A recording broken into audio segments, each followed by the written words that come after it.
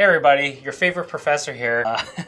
Sorry for being awkward, but so this is the first of the multiple online videos that we're going to make, and what you're going to have is you're going to watch these videos, and I'm going to be pretty super awkward in it because I'm used to in person, but as I switch and get better at these online presentations, it's going to be interactive.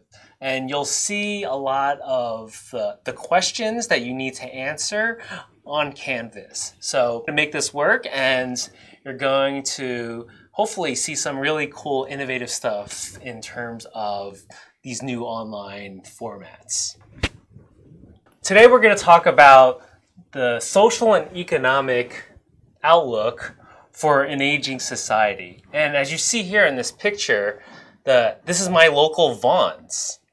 And this local Vons has special, actually, times for older adults to come to the supermarket. And we talked about that. And we all know what's going on right now with the coronavirus. And first, there's a lot of irrational behavior going on. You see all these shelves getting unstocked, especially with breads, toilet paper. It's a toilet paper apocalypse. So for older adults, they are more susceptible to being at risk when they are out in public. So hence why these companies like Vons and Whole Foods have made this special time in the morning for just older adults to go to. And what we're going to overview today is pretty much a lot of overview the social and economic outlooks and just the experiences of aging in this society. Specifically, we're going to talk about more of the practices, the policies, and just the social conditions related to the aging experience. We talk about SES first and how that relates to the diverse experience of aging. Then we talk about technology and medical interventions that are coming through. We talk a little bit about ageism, and then we will discuss just general policies related to supporting the aging population, along with adaptation and resilience. So as we talked about a couple classes ago about what is the major killer of older adults, and you see this here, that the majority of the causes of death for aging adults, 2/3, is chronic diseases. And those who have chronic diseases are more susceptible to this coronavirus that's going on right now. He says older adults and people with chronic medical conditions are most at risk for the coronavirus. We've got our Dr. Tara Narula here to explain what precautions to take if you or your loved ones are vulnerable. So we keep talking about people who are vulnerable. What does that mean in practice? What conditions are most susceptible to the virus? Right. So on the CDC call yesterday that they gave as a briefing, they mentioned these conditions: cardiovascular disease, including things like hypertension, diabetes, if you have chronic lung disease, but also if you're immunosuppressed, you have cancer, or you're on some medication that is weakening your immune system. These are some of the conditions that we're talking about. We're familiar with talking about things that affect the young and the old, and usually those populations are both vulnerable. But right. Now we have the old vulnerable, but children apparently not. Why? It's so interesting. So you're right. You usually see a U-shaped curve where at the tips of your U, the kids and the elderly, you're most vulnerable. With COVID-19, we're really seeing kids being spared from severe disease and the elderly being affected. When we talk about ages, we're talking about individuals over 60, but with risk really increasing the older you get, over 80 being at the highest risk. Why might this be? Well, when you look at the elderly, they tend to have weaker immune systems. They also have more of these chronic health conditions.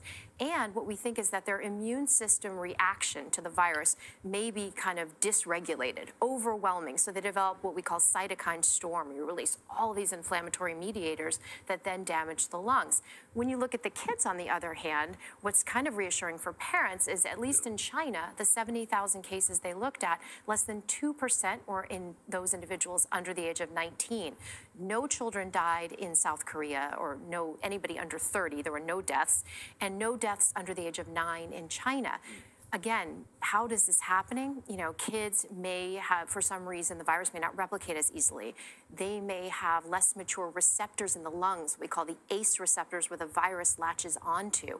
And another theory is that as kids, you're exposed to all these other coronaviruses, not COVID-19. Maybe you're developing antibodies that are cross-reactive. All right, are pregnant women more vulnerable in this? Another thing that a lot of women want to know. So we don't have a lot of data on this, so it's a data-free area.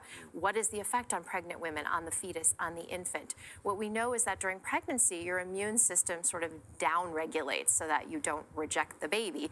And also your physiology changes, and this can set you up for being more vulnerable to respiratory viruses. When you look at SARS and MERS, we did see some cases where there was pregnancy loss or miscarriage.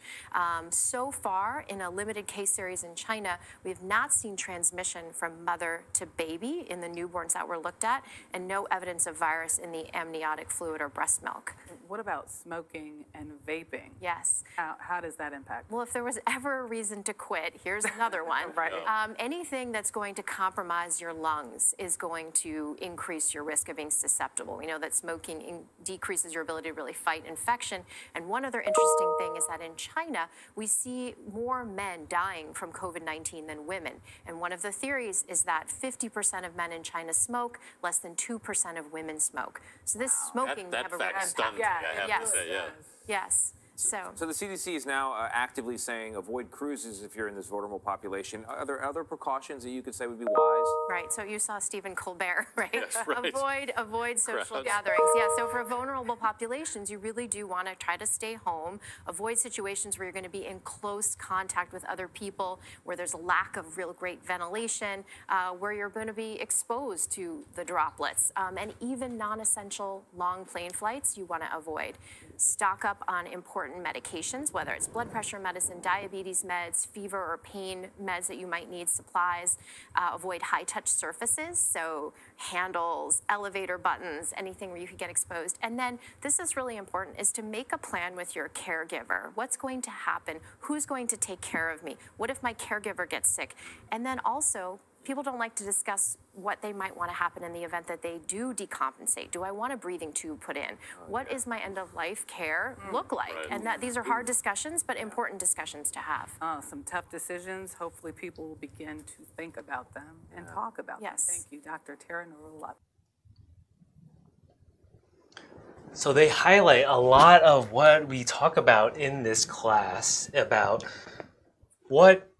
who is most susceptible to these diseases and why older adults are more susceptible, as you saw. And here is a neat little graph from Johns Hopkins that populates every day on the new cases of COVID-19. And I shared the link there. It's just so if anybody is interested. And so just to show this as a whole, we talk about the lifespan, right? We're really going to talk about today and focus on these macro level policies and also all these factors that affect the aging process. So me being from New York, I was one of those people in there. There are so many different paths and trajectories to take. And when my dad retired in 2010, he actually started working at a market, becoming a butcher. We used to have a restaurant prior to that. So that was kind of like an encore career, or what we would call a bridge employment before he fully retired. He was in his mid-50s. But another person that I know that retired at the same time as my dad, he actually didn't have bridge employment, and we'll talk a little bit about what it means to not be employed or have lack of employment in your 50s, being fired when you're 50s.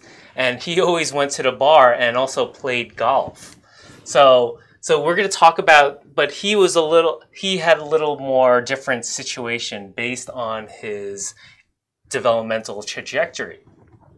So when we talk about the diversity of the aging experience, we talk about social economic status, right? SES.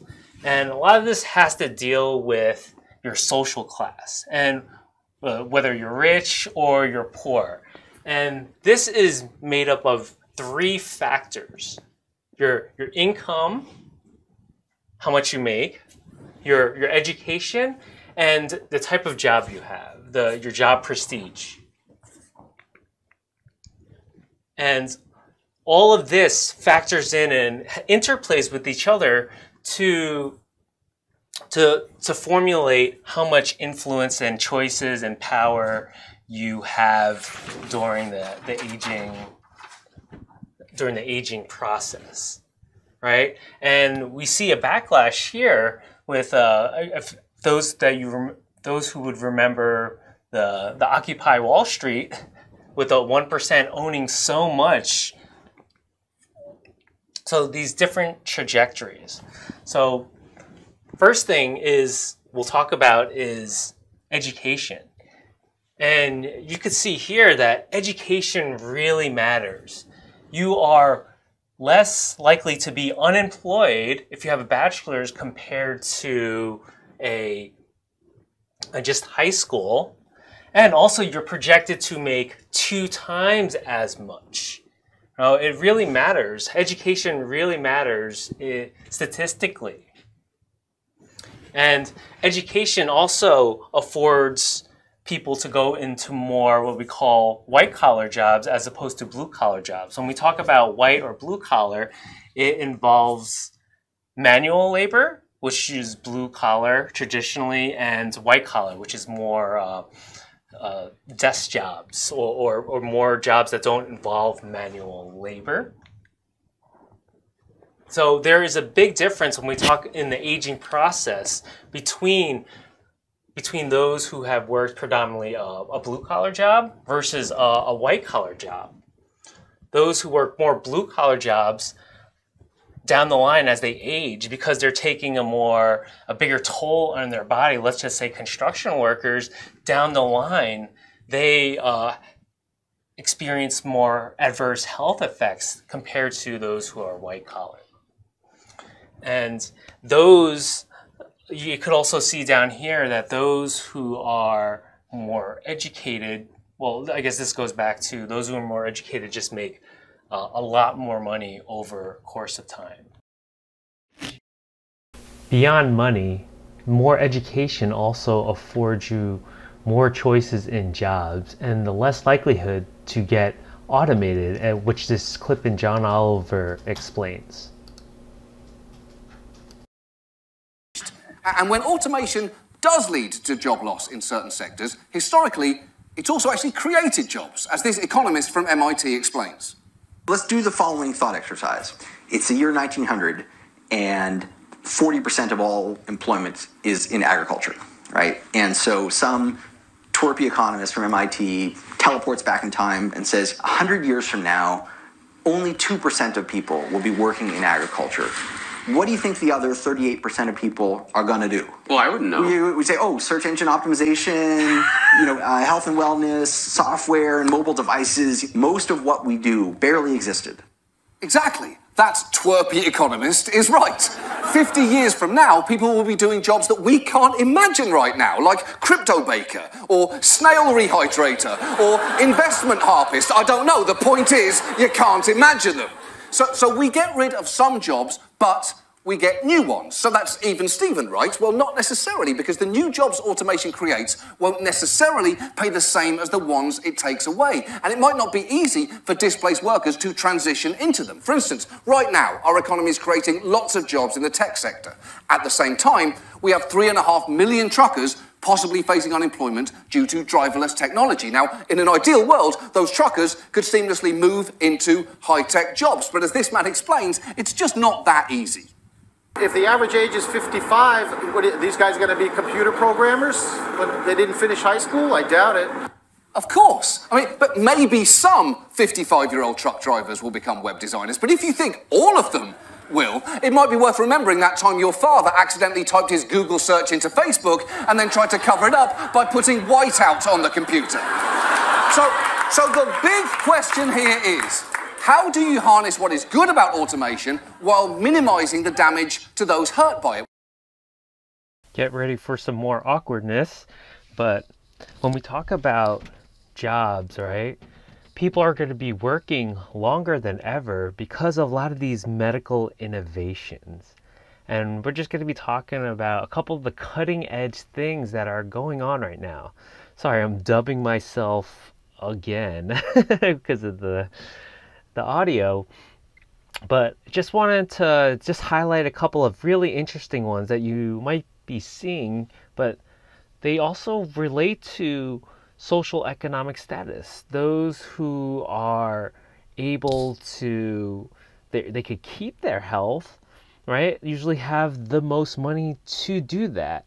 You know, they can engage in these, a lot of these innovative therapies, right? That they could spend money on.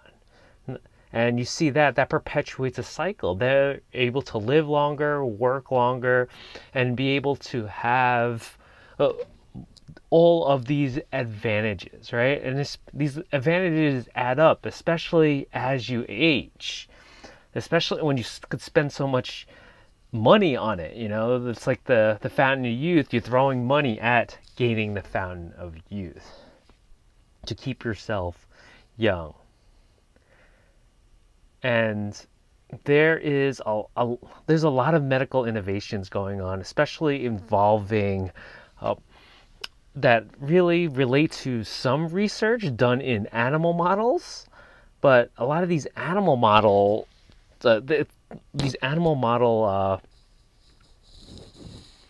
interventions are really new.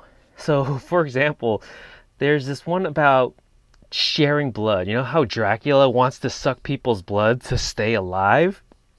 It's really interesting because there's actually some semblance of like reality relating to sucking somebody's blood, right?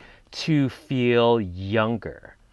And a lot of this research relates to something called parabiosis. Essentially, these are attaching two animals together, and when they one young and one old, and when they share blood, really interesting things start to happen. Essentially, the younger one gets older in the sense of their behaviors, and the older one gets younger, you know, more sprite, more energetic. And it's really interesting. You can see a picture over here. They fuse them together so they share a bloodstream. Yes, this is true. So they share a bloodstream. So the young and the old mouse are bind together, and you start to see the young mouse become older and the older mouse become younger. There's something about the younger blood or the older blood. Something in the blood is related to whether how old they act and how old they are. It's super interesting stuff, even though this has been shown to have some effectiveness in animal models, people are actually, especially those who are in the higher social economic status, are actually engaging in some of these therapies. It's pretty interesting, and we don't really know what's really going on, but we think it's something with when you're younger, your blood is more efficient, right? Think about your cells, right? They have less error, they're able to efficiently work compared to older, right? Senescent cells, those are the ones that are dying toward the end of life and less efficient in carrying out energy expenditure. And this is really interesting, and this is a little clip joking about it from Silicon Valley. People won't want to participate until the quality is high, and the quality won't be high until we have a lot of people opt into the network. So that presents a little bit of a unique. Continue. Okay. It presents a bit of a problem. That we kind of need to build. Richard, everything okay? I don't know. Is it? Oh, sorry. Guys. Bryce. Guys. Actually, we've met. Oh, hey, Donald. It's Jared now. So, Gavin, Bryce is... Very discreet. Keep going. This is great. Is Bryce your assistant? No, of course not. He's my transfusion associate. Which is? Are you really not familiar with parabiosis? Can't say that I am. Well, the science is actually pretty fascinating. Regular transfusions of the blood of a younger, physically fit donor can significantly retard the aging process. And Bryce is a picture of health. Just look at him. He looks like a Nazi propaganda poster. Oh. That is just a little clip of it, but this is in jest. Obviously, this is a TV show, but that just show, you could think about it though. Those who have access, that have money, that have the resources to engage in these therapies are able to have them, and those who do not are not, will not. And this just shows that there's just so much diversity in aging. You know, the aging is such a it really just doesn't matter what at that time. It really deals with like what has happened to you and what your characteristics are earlier in the lifespan. And one big thing, and we talk about now in society, just think about the differences between gender and pay, right? And we see here that women, right, they make less. They make about 20% less than men, even those of the same position. And just think about the compounding effects of that, right? When you make 20% less, it's not just a one period in time, that's just over a lifetime. And then that compounds to affect aging and possibilities, right? And when we talk about also the minority experiences, right, there's just historical policies and cumulative disadvantages that have come into play, especially with race and gender. And we just even see here, you could just see the effects of either having a job or making less money early in the lifespan, leading to other aspects relating to aging. Just that when you're set to retire, you'll make a lot less. You'll have less to retire compared to somebody who is predominantly just a white male.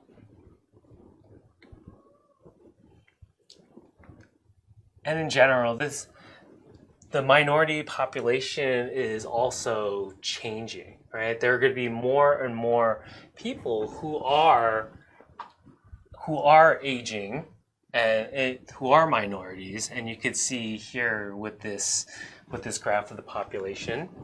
Okay, so as you see here, there's also the aging population is also really changing, right? It will get more and more diverse as time progresses. That's also another factor in aging. And we can't talk about how society is changing because the population is changing, because the baby boomer generation is becoming older and older and being starting to transition into retirement. There's this ageism, right? This ageism is pretty much this discrimination based on somebody's age. And even though there are laws such as the Aging Discrimination Act of 1975, those people who it's rampant ageism, and it's not necessarily overt. It's more of these subtles. But there are certain industries, such as being a pilot, that mandatory retirement is required. So for pilots, it's 65 years old, right? And it's still that still holds today.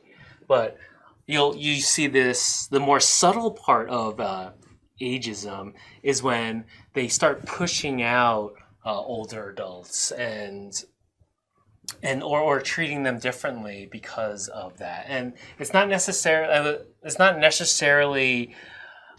a malicious thing, because we do know just biologically that the fluid, what we talked about, the fluid and the fluid intelligence, right? Their cognitive processing is just slower than somebody who is younger, right? And that starts to decline in their 50s. So there's this great debate about what do we do, right? We want to protect older adults, right? And have them keep jobs, but then also, what about performance? Right, they're going to adapt slower and learn slower, right? As we learned in the fluid intelligence. So this is just another one of those debates that society has, right? And it's really prominent because it also taxes the legal system, because about 20% of cases, right, really have to do with equal employment, especially these ageism cases relate to discrimination based on age. And this discrimination based on age really has detrimental effects. When we talk about detrimental effects, we start to see that people who are let go when they're in their 50s experience the worst health outcomes, right? They're no longer this bright future person that somebody could go up the ranks, but then you also need to pay them a lot more in their 50s. So they're in this in-between spot. It'll be difficult for them to find employment.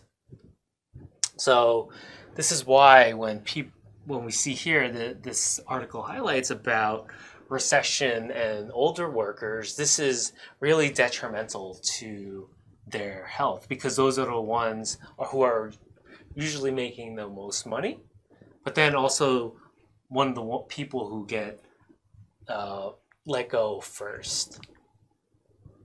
And when we talked about this, and we saw this a lot also in the Great Recession, which started in 2008. There was just this whole horde of people getting let go from their work, and the older adults, that was one of the first cohorts to get let go. As you see here, just the very nature of retirement is changing. And as you can see here, it's taking longer and longer to quote unquote officially retire through the government standards. And by the time that you retire, we don't know how long it's going to be, right? And just think about it. It's kind of wrap it up. Due to these increase in medical innovations, right? That increases one lifespan, increases in these public health, right? Especially for those who are of the higher SES, right? We don't know what's going to come in the future, right? So this is all very fluid, right? We see here that it's 67 now currently, but we have no idea what it's going to be. This is going to be ever evolving situation. And we see here that the life expectancy is going up and up and up. So we don't know. You remember we talked about lifespan, right? That hits around 120 right now. It's not implausible, especially with all of this, all these medical interventions being explored, that who knows, it might be 150, right? You might have transfusion associates, right? So we have to move these policies in general to reflect this longer sense, this longer lifespan and life expectancy. Right, there is this what we call structural lag, right? Because these medical interventions are innovating more and faster and faster. And there's reform to Social Security, and we'll talk a little bit about this in the next coming classes, because because of the taxing of the system, because people are living longer and longer. So what I want you to do for class is just to reflect on this scenario, right? And you're going to upload it onto Canvas, and I'll provide instructions. But you are Franco, a 61-year-old construction worker. For over 35 years, you have been in the construction industry. So I'm going to have you upload what your take on this scenario would be, and you're going to upload it onto Canvas, and I'll provide the instructions of just put yourself in Franco's shoes in this situation, and you're going to provide your opinions. And then you're going to also put yourself in Laura's situation and also provide your opinions onto Canvas, and I'll describe how you could do that in there. So I just don't want to say that society is changing for all bad, because just even within the recession, it was a mixed blessing for many, right? Many, just think about the recession in 2008 was a way out for people, right? Because usually when you let somebody go who has been there, has a long tenure there, they usually require a severance, right? A severance is pretty much a lump sum of money to say, okay, we're gonna separate. So it's almost like a baby divorce, if you could think about it like that. And so a lot of people were able to have a severance, right? And then separation support from being in a dissatisfied job, so they could create their new trajectories. And during this heart of recession is when like I said before, my family had a Chinese restaurant, and my whole job there essentially was to pack the orders and everything, but also make conversation with the customers. And many of them were en route to these all new exciting trajectories. They were studying to be nurses and teachers, more of these generative occupations, which they weren't doing before. So they were able to adapt, and they sought new opportunities, right? Even though they were 50 plus, 60 plus, this was something that was really novel to them, and they essentially gave them new life, right? And for them, this was like a reboot. So we talked about more of this macro system, these levels revolving around aging in society, and how so many of these factors affect how people age, and the diversity of trajectories that happen when they age. So going back to the coronavirus, one of the best things I've seen about that, and also to protect not even just yourself, but all of those around you, is to engage in these public health behaviors, such as washing your hands. And so I love this video from Vietnam that started this whole TikTok viral sensation.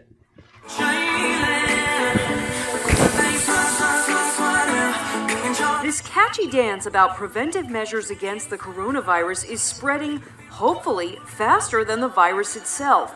A Vietnamese dancer coordinated the moves to go with the song released by Vietnam's Institute of Occupation and Environmental Health. The public service announcement urges people to wash hands and rub evenly. Do not touch eyes, nose, and mouth, and limit visits to crowded places to push the virus away. The rendition, dubbed Gen COVID, which is Vietnamese for coronavirus, is sparking a new TikTok dance challenge with the hashtag Gen COVID Challenge. John Oliver compared it to the next best thing since the Rubber Ducky song on Sesame Street. The song's incredible! It makes all other songs about washing yourself look like trash. And I'm talking to you here, Ernie, and while other artists were out there innovating, you kept singing the same old Ducky song. You lost the hunger, son!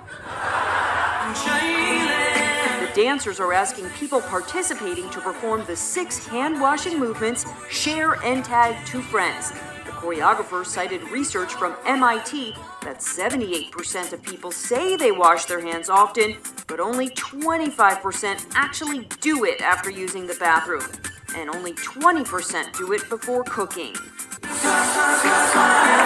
Simple steps to contain the virus and make it so people find it hard to forget to wash their hands. For InsideEdition.com, I'm Lisa Wojcicki.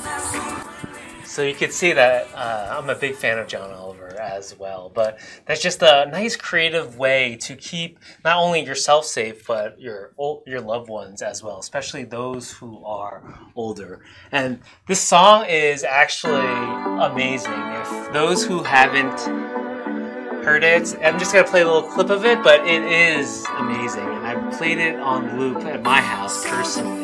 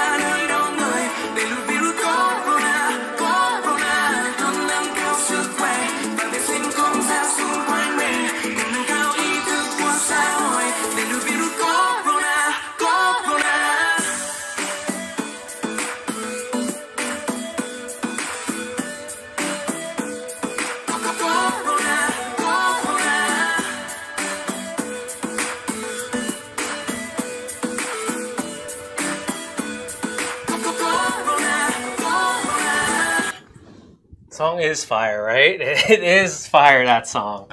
So thank you for dealing with this first video.